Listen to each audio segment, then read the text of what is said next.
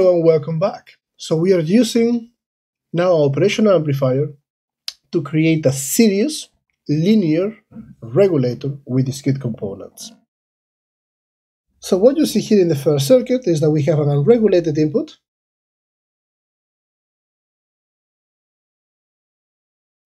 and we want to create a steady regulated output. Now the output is connected in series with our regulating circuit, as we can see, not in parallel. So this is not a shunt regulator, it is a linear regulator. And what we are doing is, as you have seen in the previous example, we bias a zener to establish a reference voltage. In this case, we have a zener voltage there.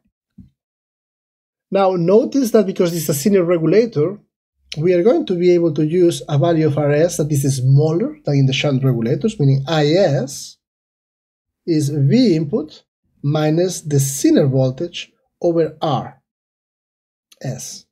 And so we design Rs to make sure that Is is greater than the zener current that we need in order to make sure that we bias the zener in the reverse breakdown region center, so that changes in the current will result in a steady zener voltage there. Why am I able to do that approximation? Because the current, the Is, is going to go through the zener voltage, the majority. Keep in mind that in the ideal operational amplifier analysis, the current entering the terminals, the inverting and the non-inverting terminals, is approximately equal to 0. Okay? So if we have in the non-inverting terminal as Vc, what is the voltage at the output? Well, this is just a non-inverting amplifier. You can look at the previous videos in the ideal analysis of operational amplifier circuits, and you're going to see that the output voltage, in this case, is P output is given by 1 plus R2 over R1 times the input, which in this case is V zener. Now, this operational amplifier we can power through the unregulated supply because they have a high power supply rejection ratio.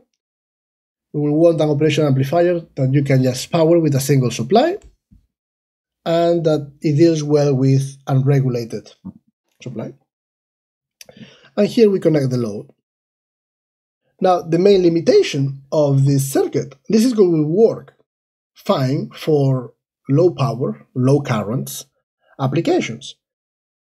But ordinarily, the operational amplifier has a maximum output current, which if you are using like the most basic general purpose op amp, the 741, that's around 20 milliamps, 20 to 25 milliamps. And so that's the maximum current that you can provide to the load. What can we do to increase that current if we need to go to a higher current application? Well, we can use a transistor, and that's the topic of the next video. Thank you.